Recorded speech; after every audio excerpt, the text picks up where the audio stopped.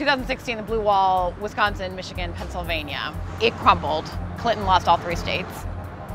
Everyone's got the pit in their stomach that the same thing is happening again. Right. So what do you see happening in this state?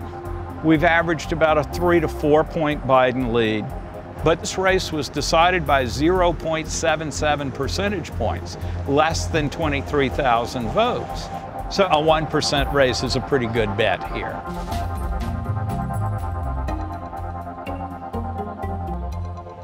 One interesting question will be whether there is further movement in opinion from what we saw pre-Kenosha in early August. In June, 61% of registered voters approved of the protests. Then over the course of the summer, you get what the protests looked like in Milwaukee and in Madison. Those were things that were roundly condemned by both the left and the right here.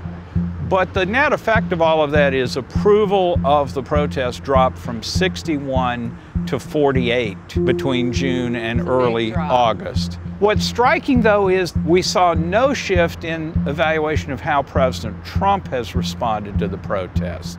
He had a 30% approval rating for protests in June, 32% in August. This has been his weak point since Charlottesville. That time, the president got about a 30 to 33% approval of handling race relations.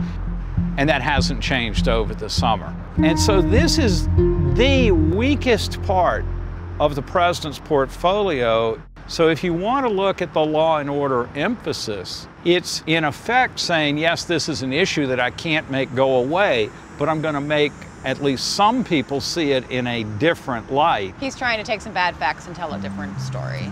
Wisconsin is a very pro-police state and potentially a fertile ground for the law and order arguments that the president is trying to make. So would you expect to see numbers change in Trump's direction next week because of that? Because you can watch the police shooting in Kenosha and be reinforced in what a problem this is, and because you can see the buildings burning and be reinforced in the law and order issue. Not seeing the data yet, I would bet we see moderate or modest change rather than night and day change. So it could be a situation where both camps look at Kenosha and see what they want to see. Doesn't this seem like the story of the year?